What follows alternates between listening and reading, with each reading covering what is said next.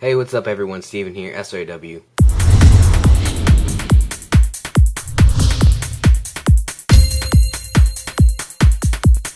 And today I got another Sanyo Incognito video for all of you people. I've been getting a lot of requests, and when I say a lot, I mean a lot of requests to do more videos on the Sanyo Incognito. For this one is for Boost Mobile, also available for Sprint, and there I am, just in case you want to see me. Pretty much I've been getting a lot of requests to do more videos on this phone, and in this particular video we're going to be going over web browsing on this phone. Now first off, I'm gonna try to make it a quick video. You know, it's just the web browser, nothing much to show. I'll go ahead and start it up while I talk here. The web browser that comes with the Sanyo Incognito is how do I put this nicely, suckish. I don't like it at all. Very little features. I'll just show you guys here. Alright, so when you open up the web browser on the Sanyo Incognito, you're prompted with this home page, which is the Boost Mobile, mobile home page. You can surf the web, get stuff, reboost, things like that. You go ahead and hit up, and you can change the URL right up here. I go ahead and hit delete on there, and that deletes it. So I'll go ahead and show you guys Twitter. And then here it shows you the recently viewed websites. I type in twit and comes up Twitter. Hit OK, and then you have a little loading bar down here, which tells you how much the web page has loaded. It's fairly fast, not too fast, not as fast as your AT&T 3G or anything like that, but it'll definitely get the job done. Alright, so here we have mobile Twitter. Now, if most of you don't know, mobile Twitter has problems logging in. You go ahead and type in everything correctly. So I'll go ahead and type in my password off camera.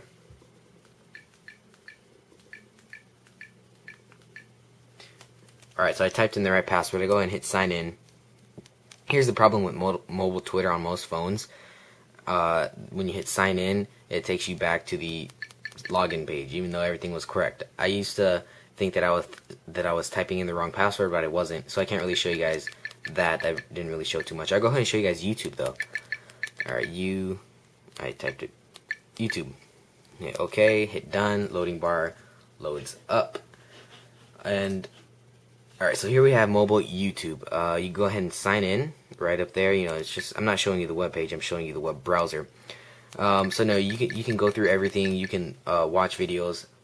Actually, no, you can't on the Incognito yet. For the Incognito for Boost Mobile, you can't watch YouTube videos yet. But I heard in many different places that there's going to be a firmware update for this phone, so you can now watch YouTube videos, or so you can watch YouTube videos later on.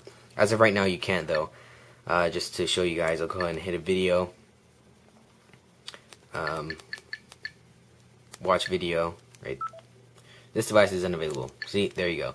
So I can't show you that. So I'll go ahead and show you guys another web page. Let's see. Alright, there we go. TheCreativeOne.tv. If you guys don't know him, he's the creative one on YouTube. David Franco is a really cool guy. I go ahead and hit OK. Now, the reason I want to show you guys this, because I don't think he doesn't have a mobile version of this website. It's only the full version, so I want to show you guys a full website, what it looks like on this phone. So there I am looking into the viewfinder of the camera. So right now it's trying to load the whole web page. There's no mobile version. That's why I wanted to give you guys an example of this. You see the little loading bar down there.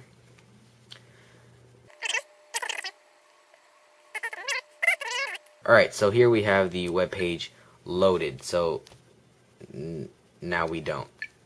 Oh, no, we do. Alright, so here we have, the website. So here's a social blog. Oh, there's my post. Anyway, I would show you guys what this looks like on the computer. Here's a screenshot of the website, and as you can see, it pretty much puts everything vertically, so you have to scroll down and get through the whole page. It doesn't even show you the whole web page. Sorry about that, I got a phone call. So here, it's not even giving me the whole web page. Alright, so as look at that little scroll bar. You see that little tiny scroll thing? I have to go through all that. It put the whole web page vertical, so it won't let me scroll to the side. It'll only let me scroll up and down, which kinda sucks. And I see how annoying that is, so that's not very fun. And then say I want to change the URL. I have to go all the way back to the top. Again, but of course I can hold up and it'll go kind of fast. Alright, so that was a full web page on this web browser. Now, done with the web pages, I'll go ahead and hit toolbar. We have back, we have forward button, we have home page, which is automatically mobile, boost mobile. My pages, history, favorites, and such. Search, which is probably some boost mobile search thing that's cheap. And options for font size, privacy settings, and etc. So there we go. We have the whole. I just showed you guys the whole mobile experience on the Sanyo Incognito for web browsing. Again, wasn't a too much of a video. I'm trying to keep it kind of short, even though I'm past 5 minutes, which I didn't want to do.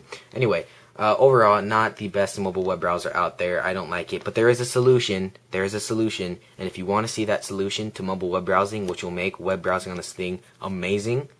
I mean, I just love this application. It's a mobile web browsing application called Opera Mini 5, which actually, a person on YouTube who was asking me about this phone, he told me about it, and his name is Rainbow K11D.